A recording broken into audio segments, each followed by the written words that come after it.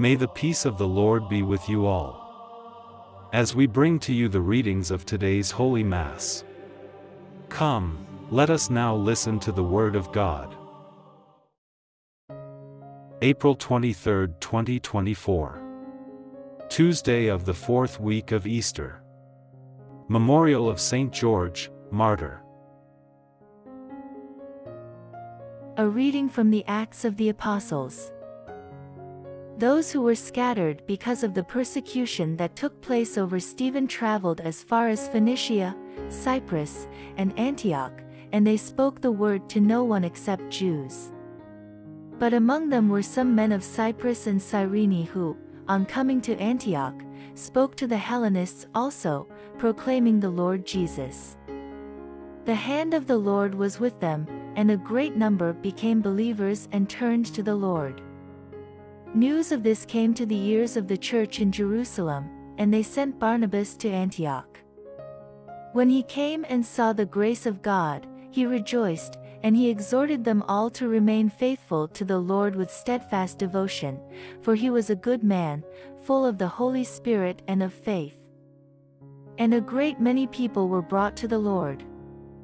Then Barnabas went to Tarsus to look for Saul, and when he had found him, he brought him to Antioch. So it was that for an entire year they met with the church and taught a great many people, and it was in Antioch that the disciples were first called Christians. The Word of the Lord. Responsorial Psalm. The response is, Praise the Lord, all you nations. On the holy mount stands the city he founded. The Lord loves the gates of Zion more than all the dwellings of Jacob. Glorious things are spoken of you, O city of God. Praise the Lord, all you nations. Among those who know me I mention Rahab and Babylon, Philistia too, and Tyre, with Ethiopia. This one was born there, they say. And of Zion it shall be said, this one and that one were born in it, for the Most High himself will establish it. Praise the Lord, all you nations. The Lord records, as he registers the peoples, this one was born there. Singers and dancers alike say, all my springs are in you. Praise the Lord, all you nations. A reading from the Holy Gospel, according to John. At that time the festival of the dedication took place in Jerusalem. It was winter, and Jesus was walking in the temple, in the portico of Solomon. So the Jews gathered around him and said to him, How long will you keep us in suspense? If you are the Messiah, tell us plainly.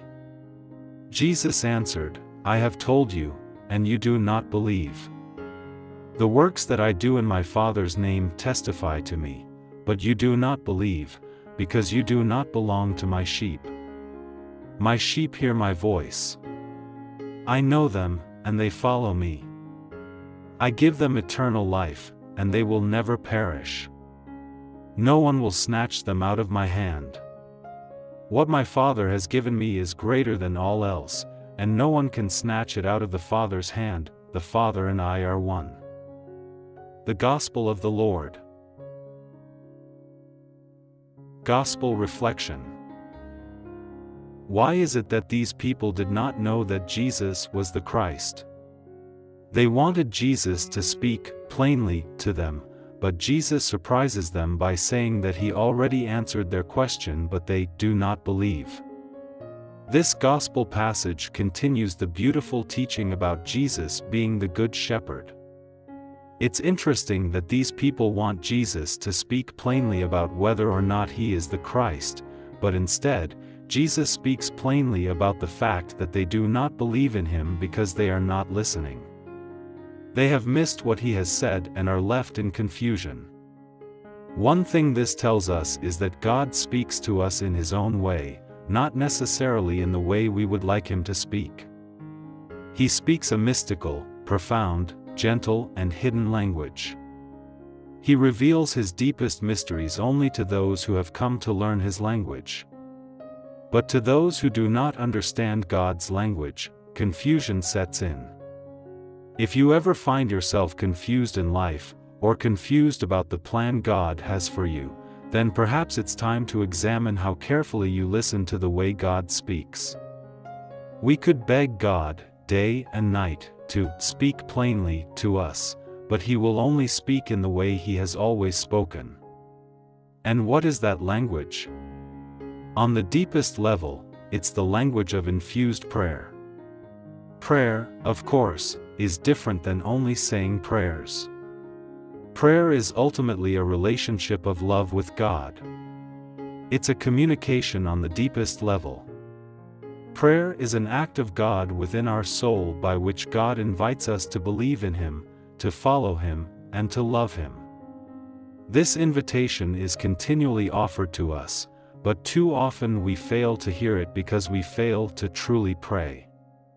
Much of John's Gospel, including chapter 10 from which we are reading today, speaks in a mystical way.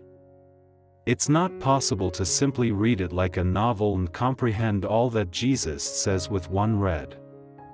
Jesus' teaching must be heard in your soul, prayerfully, pondered, and heard.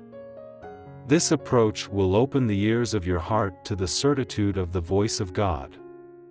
Reflect, today, upon the mysterious ways in which God communicates to you. If you do not understand how He speaks, then that is a good starting point. Spend time with this gospel, prayerfully pondering it. Meditate upon Jesus' words, listening for His voice. Learn His language through silent prayer and allow His holy words to draw you to Himself. Let us pray. My mysterious and hidden Lord, You speak to me day and night and continually reveal Your love to me. Help me to learn to listen to You so that I may grow deep in faith and may truly become Your follower in every way. Jesus, I trust in You. Amen. Thank you for watching. Please like, subscribe and share it with your friends and family, so that they may also be blessed as you are. May God bless you.